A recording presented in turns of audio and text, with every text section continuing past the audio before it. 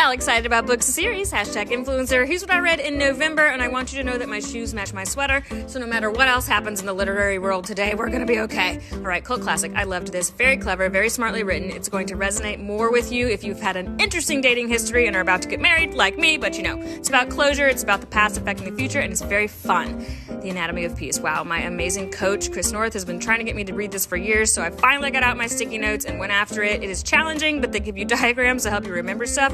This is going to make all of your relationships better, but it's going to be work, just saying. Shout out to people who annotate. Cannot recommend it enough.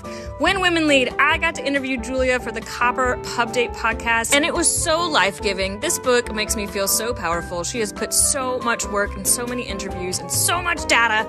You're going to feel inspired and motivated, and I just can't recommend it enough. All right, The Witch is hard. I finally am getting into Norse mythology instead of just Greek, and so I loved saying names that I already knew, like Loki and Fenrir, and really getting into their origin stories, but told from a totally different perspective than I'd seen before. And listen, I don't compare everything to Cersei, but I kind of do. And if you like Cersei, I think you're going to like The Witch is Hard.